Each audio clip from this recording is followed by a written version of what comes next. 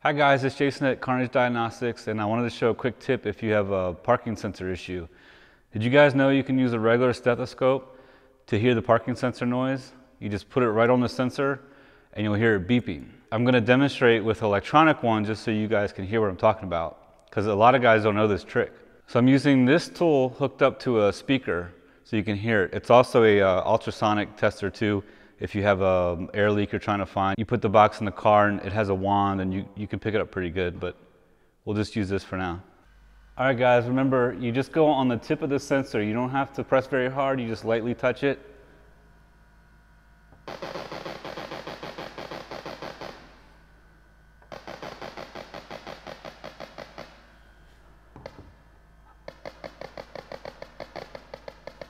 So when you get to one that doesn't make a sound, like you put it on and you don't hear anything, that's the one that's bad. This method is so quick. You don't have to swap the sensors. You don't have to look up the Diag. If you have a code for parking sensors, just put the stethoscope on and listen. That's it.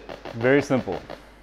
All right guys, that was it. All you need is this cheap stethoscope and it will speed up your Diag of parking sensors. I'm going to throw a link up for this. I'm going to throw a link up for the ultrasonic leak detector. The one I was using through the speaker. And again, if you buy it, helps the channel, so thank you, and see you guys in the next one.